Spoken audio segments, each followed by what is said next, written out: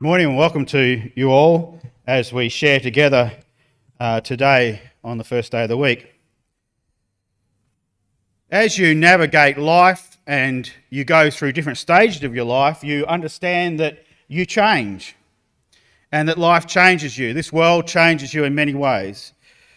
But the thing is that God never changes throughout what he does and what he says and what he promises. These are unchanging. But in our own lives, maybe we change the way that we understand what he says.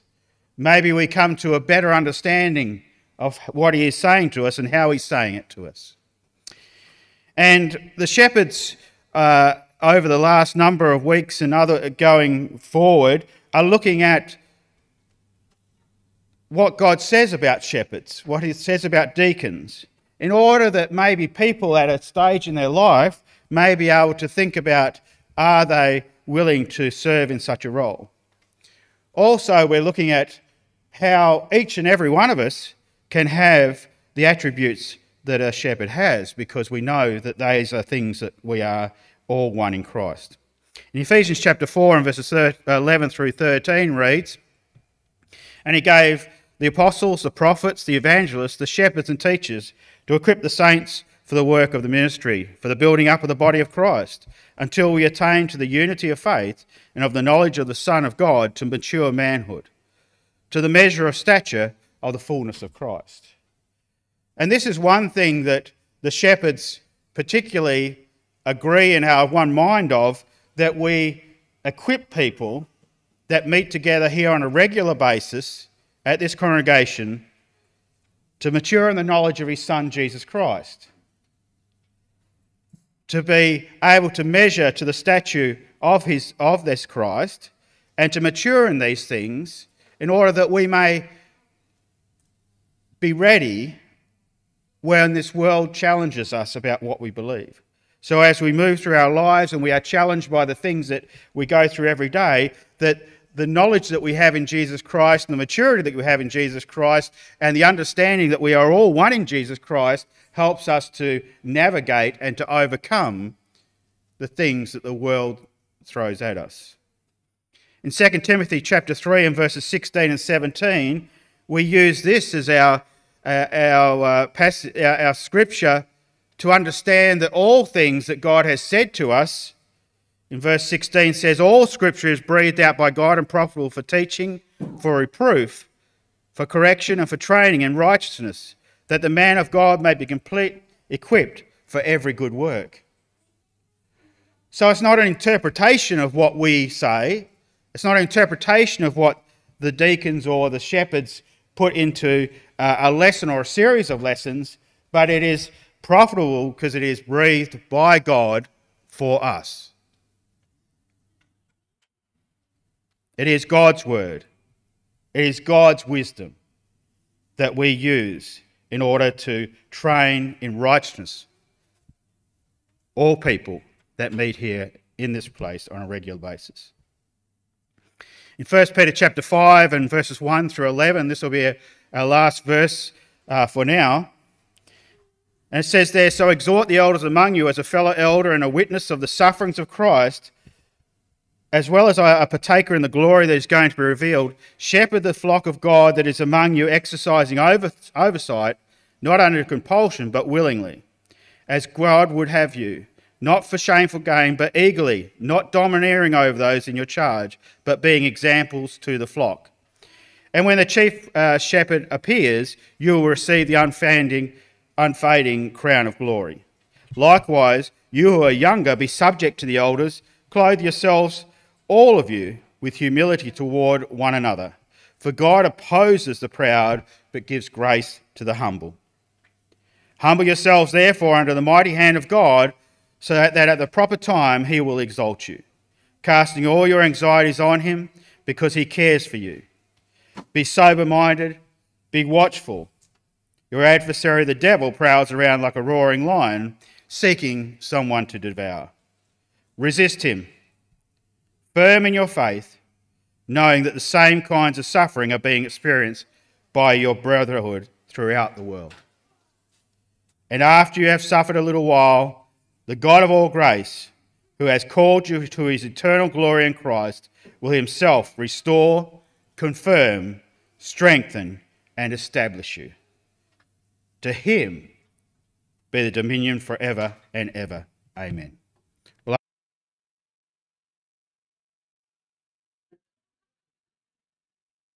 So if we can have a couple of microphones at the back. So now is a time of discussion where we will, anybody can speak within this forum, and it's a time of encouragement to get people's thoughts and maybe to think about the things that we've opened in God's Word earlier on, but more can be talked about. The aim is to think about how we serve. How do we serve one another, the community, and am I doing what I can do? And what am I using to do that? And whose responsibility is it to do that? Because sometimes we think, well, there's somebody that might be better at it, or maybe we feel could do a better job than us, so we just don't do anything. We allow others to do it. But we see, I think it's fairly clear in God's Word that we can all have a part to play in and to fulfill in the body of Christ wherever we meet.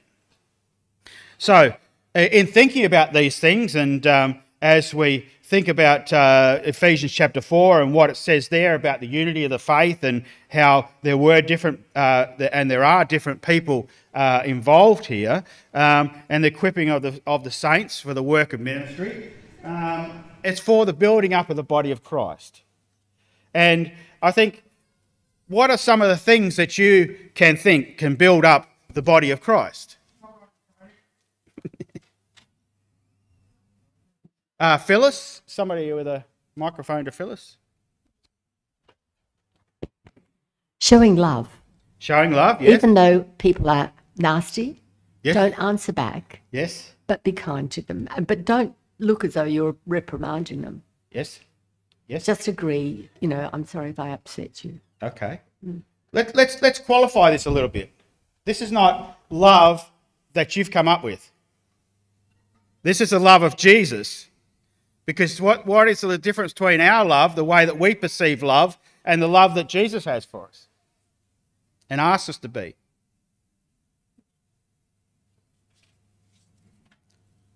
Rob? Yeah, I'm asking you. Yes. It's the biggest part. Yeah. Yeah, it's unconditional. As humans, we are very very much upon conditions. If somebody's nice to me, well, it makes it easier to love them. If somebody's not so nice to me, well, why should I bother with them? Yeah. And this is what the world tells us, doesn't it? Life's too short to have anything to do with people that are not the same as me. But the thing is that Jesus, how did he display that love to all of us? It's an easy one. Anybody can get this one, hopefully. Giving his life. Yes, very good. But he didn't just give his life to those that loved him. It wasn't just the people that were following him around and were believing in him, and they were dedicating their lives to him, but he was giving his life for all men, whether they believed or didn't believe. So giving them an opportunity to believe or not to believe, but they were all loved in the same way. They weren't loved less because they didn't believe, and others weren't loved more, but he loved all men in order that he wanted them to be saved. So that gives us a little bit of an idea of what Phyllis is talking about, is that we are loving unconditionally with people. That when we share the knowledge of Jesus, the good news, the great news of him, the love that he's shown us, it should be unconditional to who it goes to. We don't select people to hear the gospel. We should be willing to share that with all people. And that's somewhat of ways that we can look at how we talk to one another, how we equip one another, how we care for one another, how we look out to the interests of others above our own, how we go out to the community and we share with others. So what else can we do to build each other up? Encouragement, yes. Yep. So how would you do that?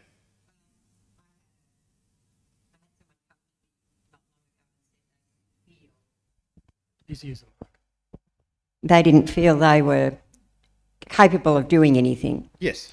And I was able to say to them at the time, well, what are we doing right now? You're serving us a beautiful morning tea. You're given to hospitality. You've opened your home. And just encourage them, even when they think they've got nothing. Find something really nice that you can say to build them up. Yeah, because the thing is, the understanding is that all things we do to God. So we can't compartmentalise life and say, well, we're working today, so I'm not doing this part for God, I'm doing this for me and my family. Everything we do for the Lord. It's like this holistic life that we live in. Nothing is outside of that sphere, outside of that life in Christ. All things that we do. So that's why we have to be careful the way that we do things and how we're doing things. And this morning I would like you to bring a little bit of encouragement to a couple of the deacons who are going to give a little bit of an insight into what they do in the congregation in a minute. And I'll talk a little bit about my experiences as a shepherd here over the period of time that we've done. So we're going to ask, we'll go with Brett first because B comes before W. So we'll go with Brett, and he'll, for a couple of minutes here, he'll just talk about some of the things. A lot of you will know the things he does, but it's good to encourage people, particularly those people that have been in these roles and working at them for the congregation. So Brett, if you would just...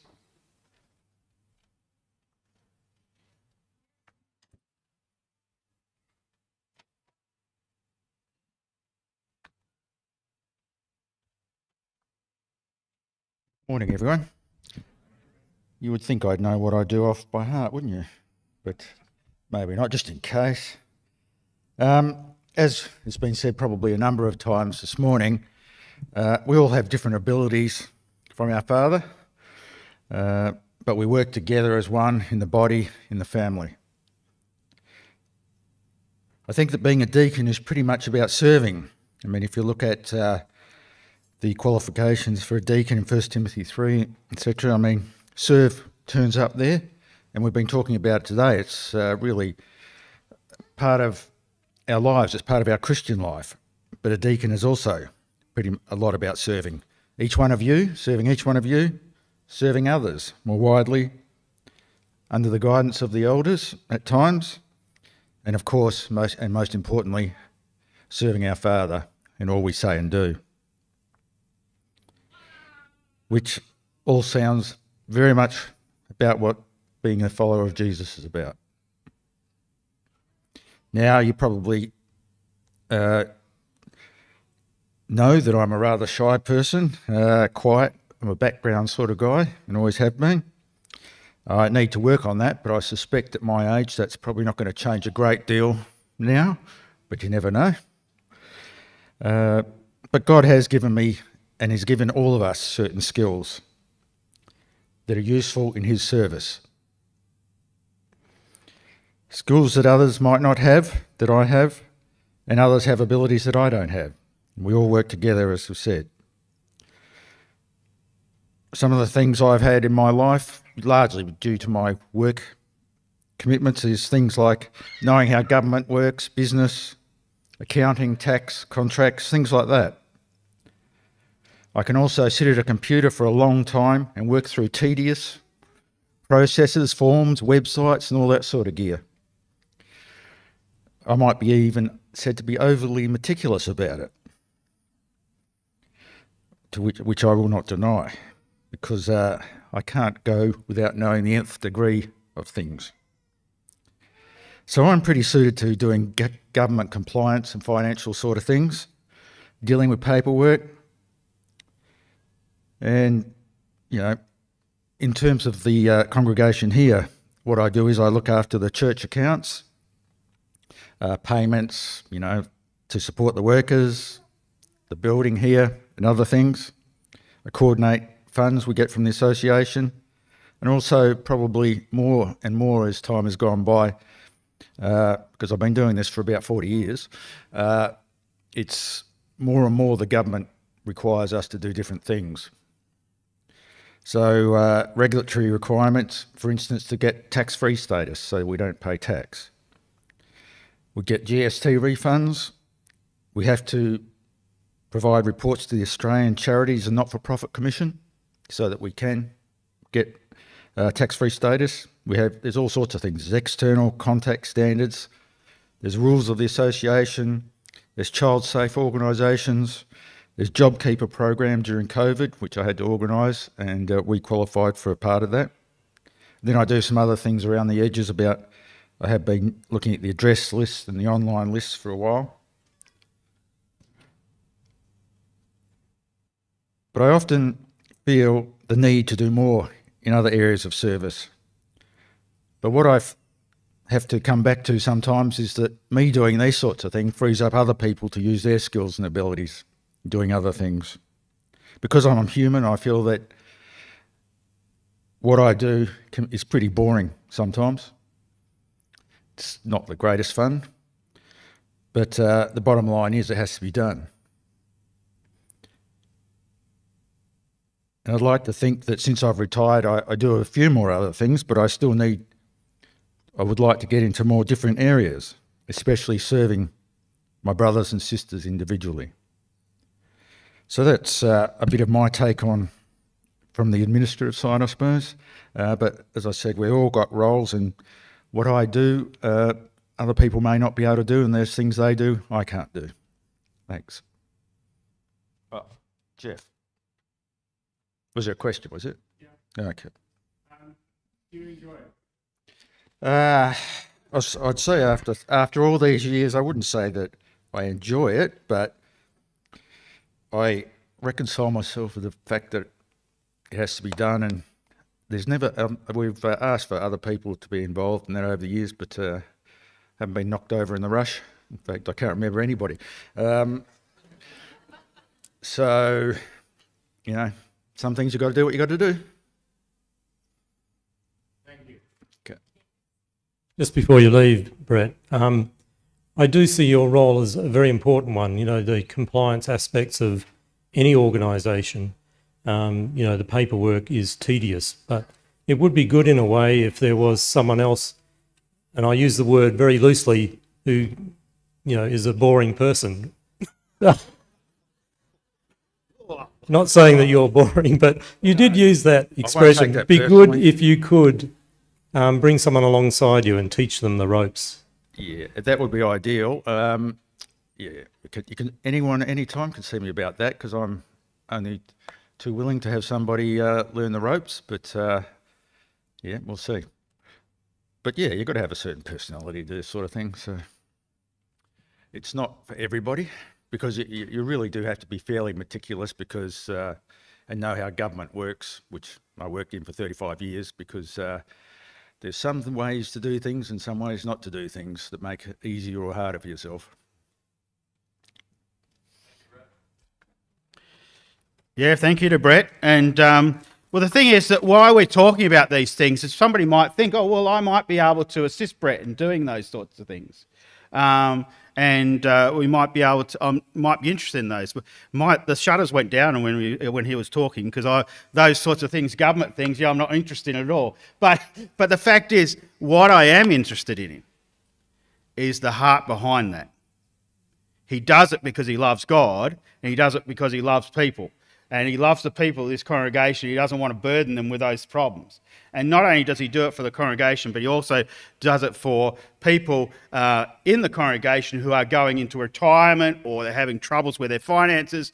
Brett has been always willing to look through those things and give them advice about how to deal between himself and Roger, who seem to be a good team. Centrelink and Tax Department are not always easy places to navigate. And they have a talent for this. You know, and I don't. And many of us don't. And that's where they're able to do it. And sometimes we have to do things that aren't always easy for us. And We can't just wait until something's there for us to do because we're happy to do it. We need to start looking at how we can assist others and help others in the body to start with. Wayne?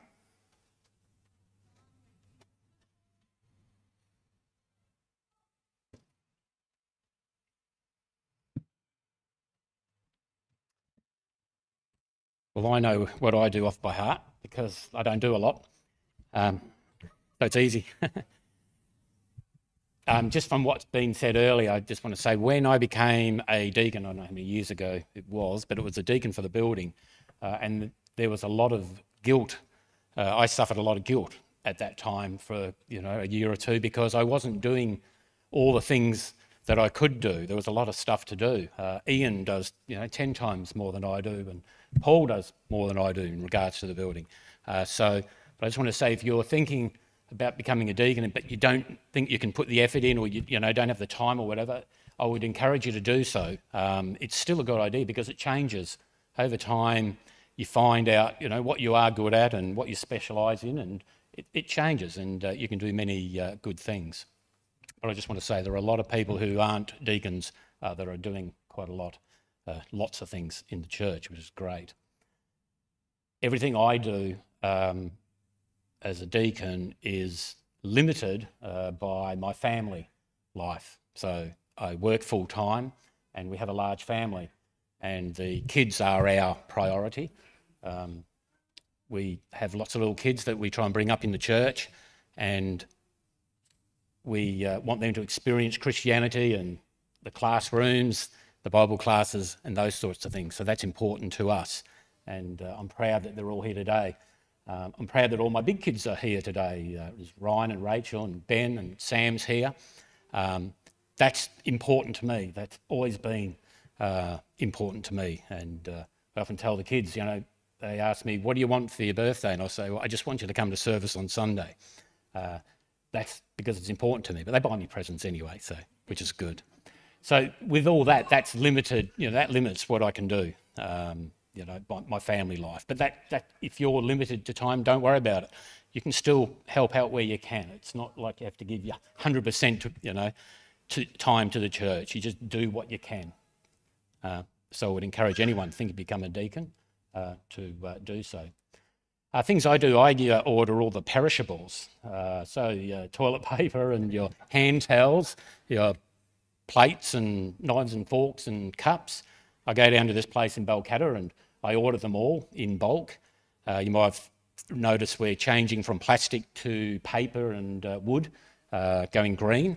Unfortunately, it costs about 3 times as much to be green, but we're slowly getting there.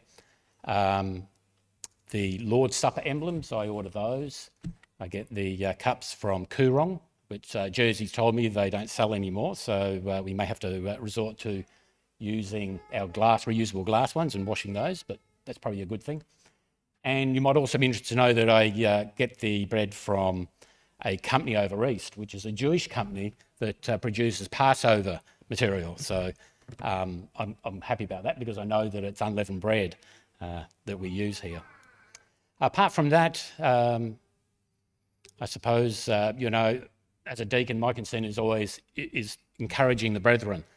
So recently we've been having the sausage sizzles, so that seems to be quite good. Reinstating the luncheon and having the sausage sizzle, I think, is a good thing. Doing things after service is a good idea, I think. But apart from that, I can't think of anything else that except for Bunbury, yes.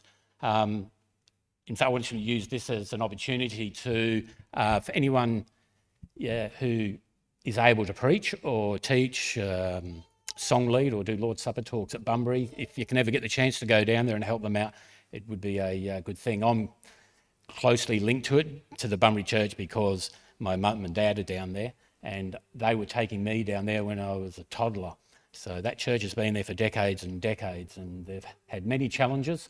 They're isolated, but they have, stuck to the teaching the truth down there, and they have. I just think it's wonderful that there is a church in Bunbury. Recently, they're talking about how long they're going to be able to continue for, because there's sort of mainly 3 guys there that do the service, and quite often one or two or none are there. And because of illness and old age, they're not too sure how long they're going to be able to keep going.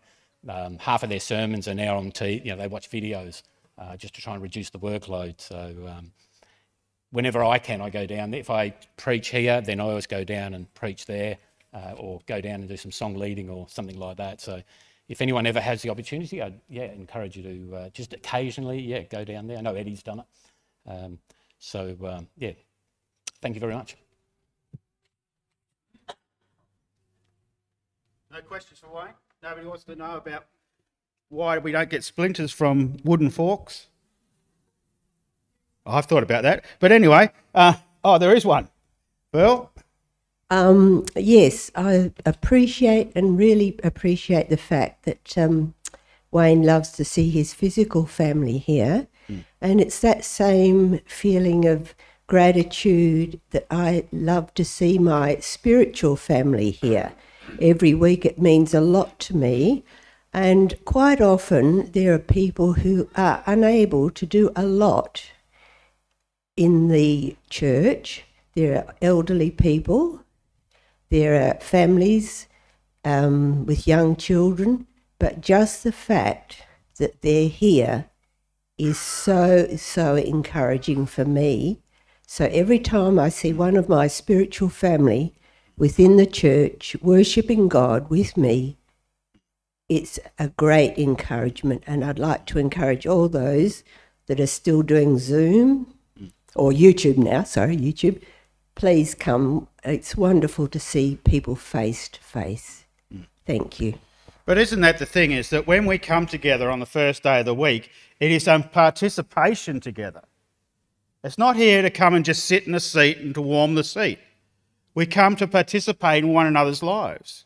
It's as simple as being here, because the encouragement that comes from being together is seeing people of like mind making the effort to share together on the first day of the week as we're unified in faith.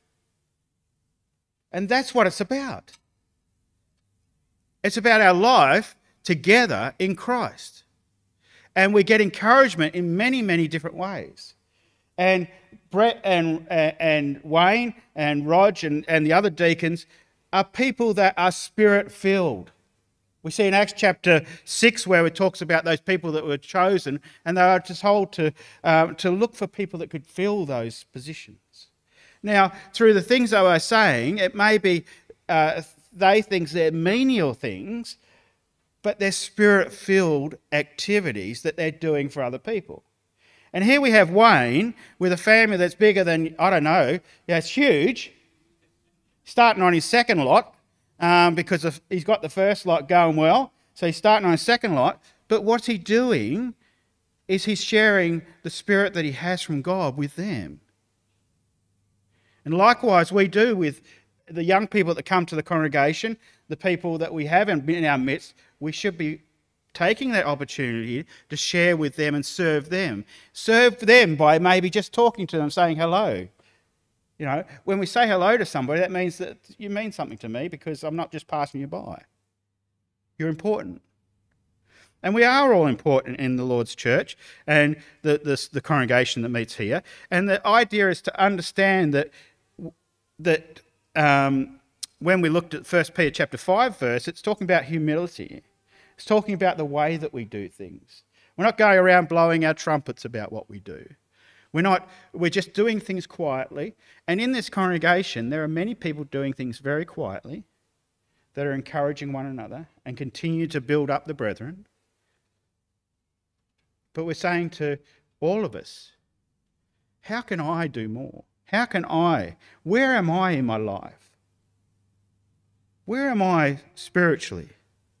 What can I share with others? We've been through and everybody in this world has been through an isolation period. We've come out of isolation period and we're sort of still in that period.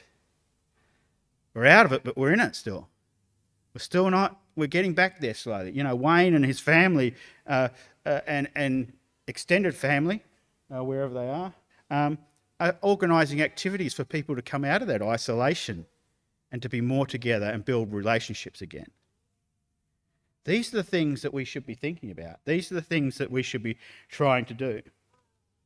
And that's what people like Wayne and Brett and Roger and others, Damien, lots and lots of different people are striving to do these things and to build each other up.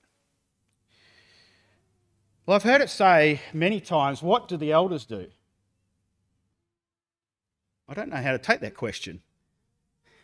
Are they, in some ways, if I was negative, I'd say, well, that connotation is, are they doing anything? And I suppose the passage of scriptures that I chose this morning were sort of a thing that we really are firmly founded on. That the things that God has breathed and has given to us through his word and have been handed down to us, these are the things that we want to equip one another with. That the work of the ministry in Ephesians 4 again, for the building up of the body of Christ, trying to attain the unity of the faith and of the knowledge of his Son of God, to mature manhood, to the measure of the stature of the fullness of Christ. You know, lots of places have mission statements. Lots of places have aims. If we were to really, if you wanted one of those, that would be it. That God's truth is taught, that God's truth is encouraged, that God's truth is learned, that it's put into action so that it builds one another up. That Jesus is the centre of that we mature in that, and that we're trying to live and to grow into the grace and knowledge of him, the fullness of Christ. All those things that Jesus showed us through the love that Phyllis started us out with. All those things that where there's equalness, inequality. There is no, people are equal, and that we have all these different things to share. It's been, I think, a number of years that we've been serving as shepherds, and for myself, it's been very interesting. Things that I have never experienced in my life ever before. It's from birth till death, and in between, I've been asked to be part of people's lives and to share with them in all different circumstances. And what I can see from the scriptures is that seems to be something that a shepherd or an elder, if you want to call them that, is willing to do. I tell you what, some of those times have been the most traumatic times of my life. But some of them have been the most blessed times of my life. And even though it's been traumatic, and I've cried with people, I've seen that I've been a help to somebody. Within 2 months of us becoming shepherds, Peter knocked at my door, and we went off to Shana's house to tell her that her husband had passed away.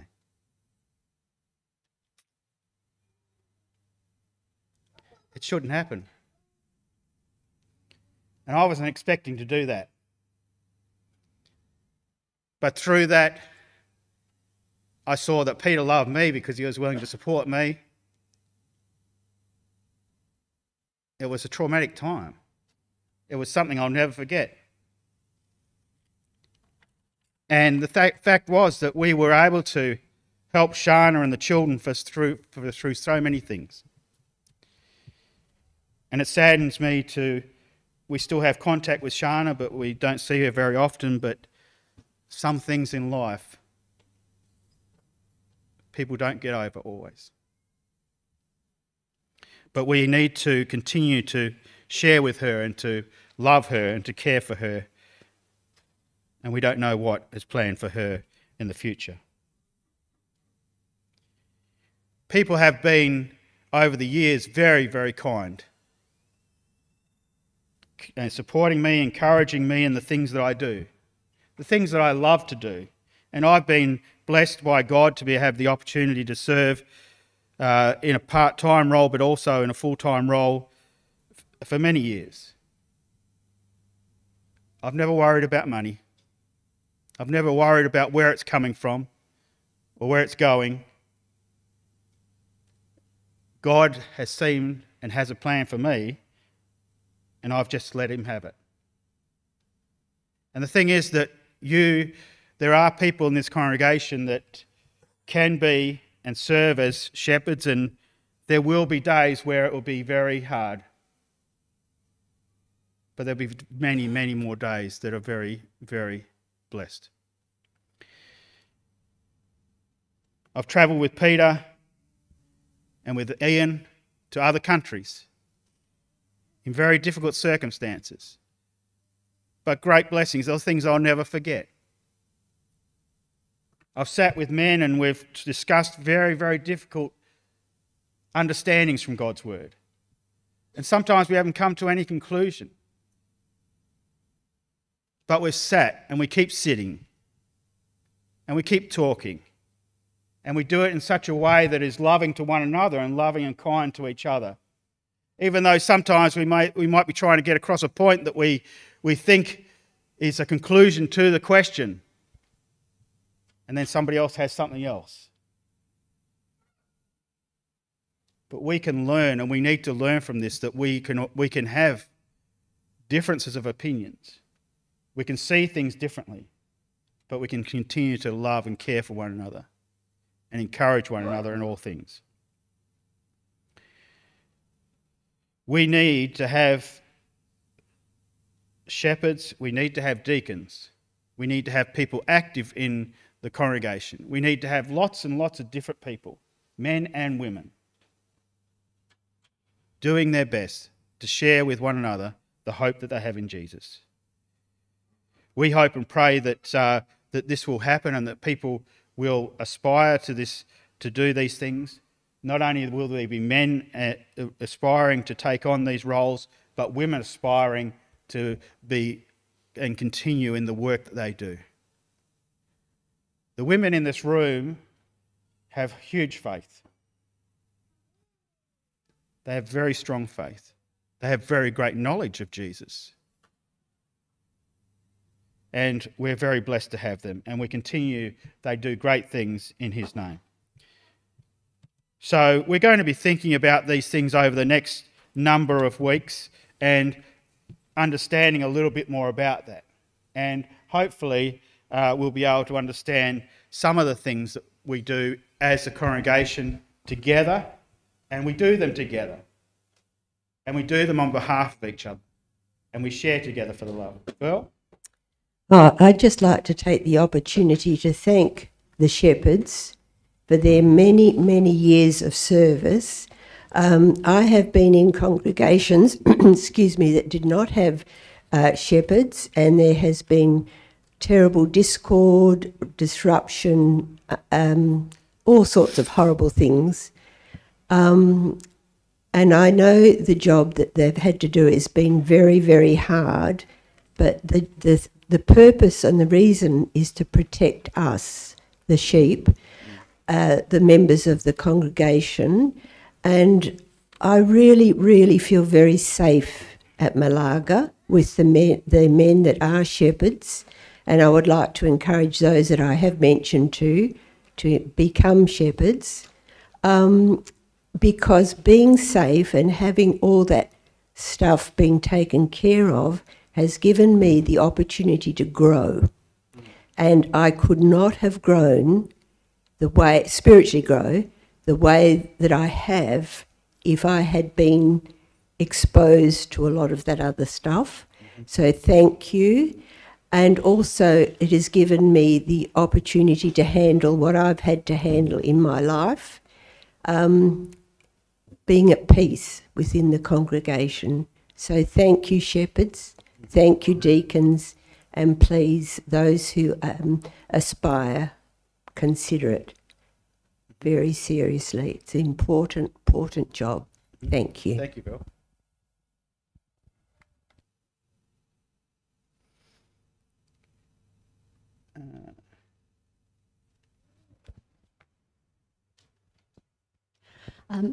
I was brought up in the church. I went to the Subiaco Church of Christ first, Then I changed to the Church of Christ at City Beach, and then we moved here after the property was sold.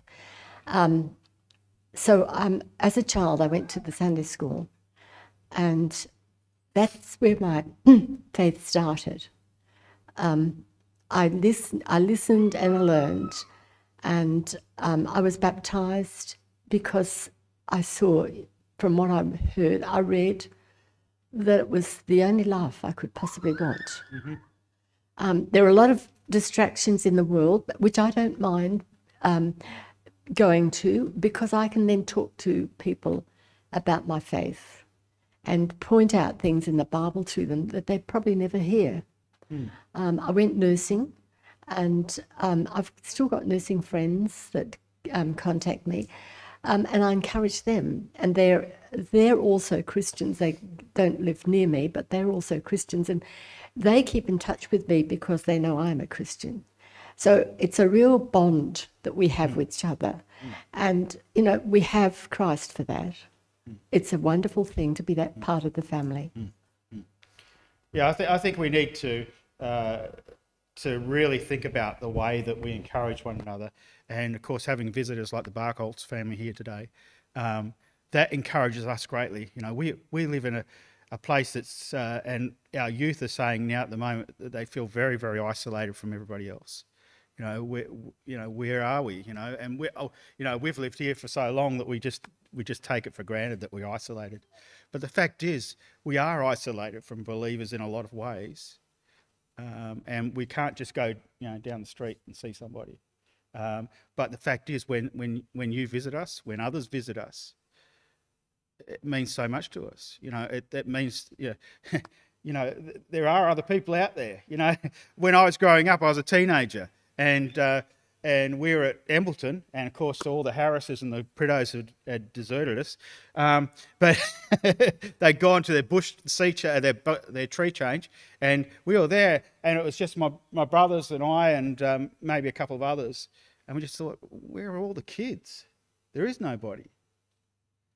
And we did have our eyes opened through the people at Riverton and the youth group that they had, because they had a youth group, and there was quite a number of them. There was 30 or so of them, and we didn't know nothing about that. We had no idea. But the fact is, when we have visitors, when we have people come, it opens our eyes to the love that you have for God, and it shows us also that we're not alone, because sometimes we do feel that way, that we feel that we're alone. But thank you all for being here and sharing with us at this time. Brett's going to just close us in a word of prayer on the announcements and the giving, so we'll give over to him. Thank you.